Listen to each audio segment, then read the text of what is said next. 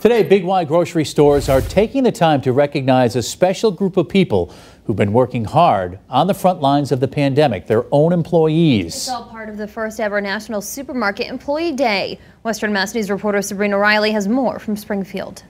In a time filled with endless national holidays where we honor people, places, and things, this year a new day has emerged shining light on an important group of frontline heroes. Today is National Supermarket Employee Day. FMI, with the year that we've gone through, felt that it was great to actually recognize our employees. Coralyn Burr is just one of the 12,000 employees Big Y is honoring during the new holiday.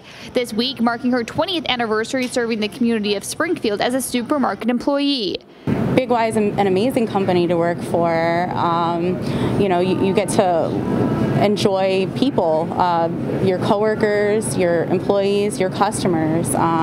It's always enjoyable knowing that you are making a difference in the community. Big Y is encouraging everyone shopping at their stores on Monday to honor their favorite workers by thanking them in person or by using the hashtag #SupermarketHeroes on social media. I think just putting it out there, having that acknowledgement that their hard work and dedication is acknowledged with the customers, and that they appreciate it just as much as we appreciate what they've done.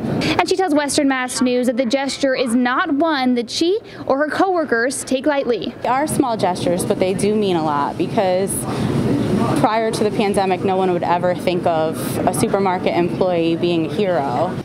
For Western Mass News, I'm Sabrina Riley.